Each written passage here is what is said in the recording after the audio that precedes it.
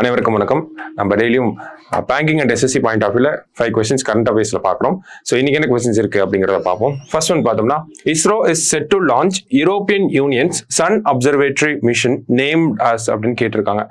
So அந்த mission பேர் என்ன அப்படின்னு பார்த்தோம்னா ப்ரோபா 3 மிஷன். ஓகேங்களா, ஆர்டிஃபிஷியல் சோலார் எக்லிப்ஸை கிரியேட் பண்றது தான் இந்த மிஷனோட அப்ஜெக்டிவ். சரியா, யூரோப்பியன் ஸ்பேஸ் ஏஜென்சியோட மிஷன் லான்ச் பண்ண போறது இஸ்ரோ. சரியா, அடுத்து which state government has launched a caste census அப்படின்னு கேட்டிருக்காங்க.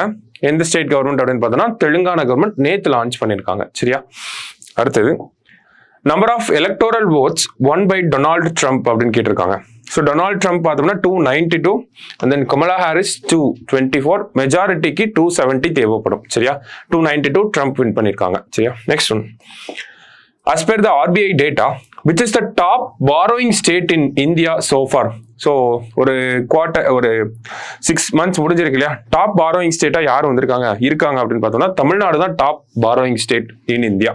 சரியா, லாஸ்டா the objective of PM Vidyalakshmi நேத்து கேபினட் அப்ரூவல் கிடைச்சிருக்கு. இந்த ஸ்கீமுக்கு என்ன ஸ்கீம் அப்படின்னு பார்த்தோம்னா நமக்கு எஜுகேஷனல் லோன்ஸ் கொடுக்கறதா. ஓகேங்களா, financial support for meritorious student in higher education.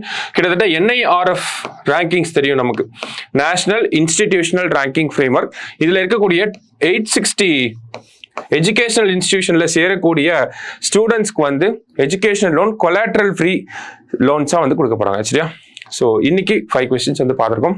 Thank you.